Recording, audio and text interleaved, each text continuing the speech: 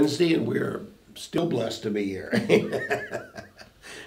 We honestly, Pastor Marshall, we have way too much fun sometimes when we're doing these. And, if you could just be in the room with our discussion beforehand, you'd poor see Larry, that. he can tell the truth. Yeah, but not going to let him. We've signed him to a confidentiality statement, right?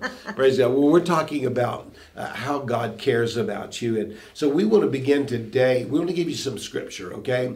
And that will help you in understanding. And knowing that He cares about you. Amen. He does. That relationship. Remember, we're talking relationship with our Lord. Amen. So here are some promises from His Word. First one is Isaiah 41, verse 13. For I, the Lord your God, hold your right hand. It is I who says to you, fear not, I am the one who helps you.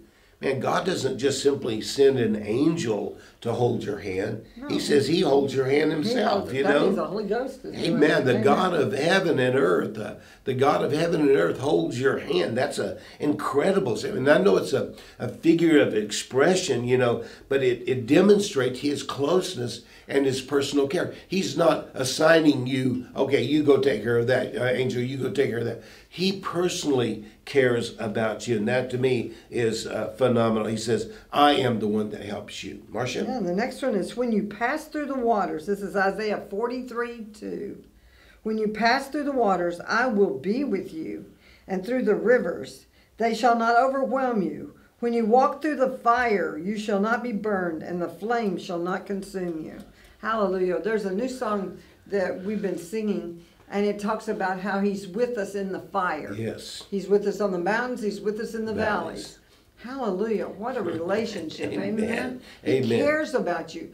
Whatever you're going through, He cares about that. I mean, if you're going through a family situation, maybe something you have no answers to, He has the answer. We just have to depend on Him, trust in Him. When you were talking about holding our hand. Yeah. You wanted Jeremiah Klaus that was here. Yes. When he was talking about, or was it Klaus or Kraus? Klaus. He was talking about how he was delivered from drugs and MS. He had multiple sclerosis, and God healed him. But he believed the word for 8 years, and he kept speaking the word and speaking the word, and God says, quit it. And so he says, what?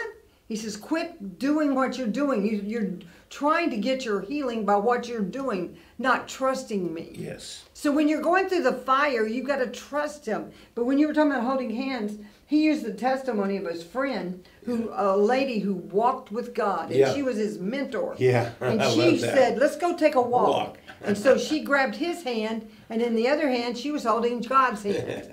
And they walked, and he got healed, didn't he? He did. He got healed. And you know what? That's what we need to be aware of. God is holding our hand as we go through those challenges, those fires, those things that are coming against you right now. Your finances, the devil's a liar. No matter what they're saying about the economy, God is not going to let His children go without. Amen. I saw that. I passed through the waters, and I don't know about, Marcia, I know you and I have been there, but where you're following God, you're following God, and man, but you're in those deep places, and you're walking through that, and the water comes up to your knees. Okay, I'm okay. Water comes up to your waist. Okay, I'm okay now. I think I'm okay. The water gets up to our chest. I'm not so sure I'm okay, but how about if the water gets up to right below your nose? I mean, and there have been times when, honestly, we've been in those places, and you probably have too, where you felt like, man, if I take another step, now my nose, I'm not going to be able to breathe. I'm not going to be able to make it. And yet, man, immediately the circumstances of what you're in begin to change, and you begin to come up out of that, And so they passed through the waters. It didn't say they jumped over them. Didn't say they. Yeah, it didn't say they delivered over the water. They passed through those. You go through circumstances. I know you get back and you look back and you go, wow, look what God did for us. That's why we have to know that God cares about us. Yeah, Amen. that's why. Go ahead. Shadrach, Meshach, and Abednego, and them going into that fire. They didn't know if they were going to be saved or not, Marcia. But they knew they were going to be a Jesus.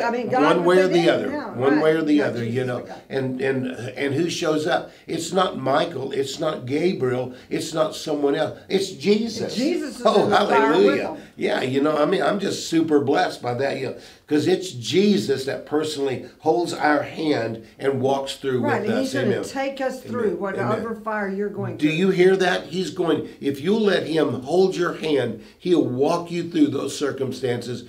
Why? Because he cares for you. He cares about you. He cares about every area in your life. Amen. God bless you. We love you. Got some more scripture tomorrow, so tune in tomorrow, okay? God bless.